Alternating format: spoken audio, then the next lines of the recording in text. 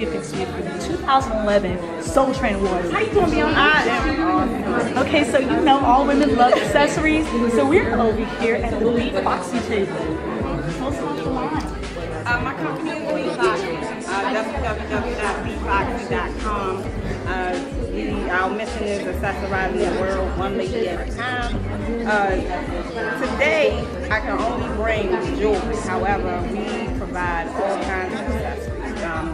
The cold weather is coming. Right now, we have the scarves, we have the brooches, we have the hat and mitten sets. For spring, you know, we have the floppy hats. I mean, it just goes on and on and on. And the inventory changes daily, so log on every day. You never know what you may find. So there were some pretty fabulous celebrity women that came in here. Who were you happy to give some of your pieces to? You know what? I heard Dougie Fresh picked up the Foxy bangle. Now, yes, and I was not here, and it broke my heart. But I heard that Dougie Fresh went bananas over that Foxy bangle. Can you show us which one is the Foxy bangle? It's gone. You picked it up. What about Cynthia from Housewives? Cynthia, she picked up one of the adjustable bracelets with the claws. Lovely. Yes, very popular.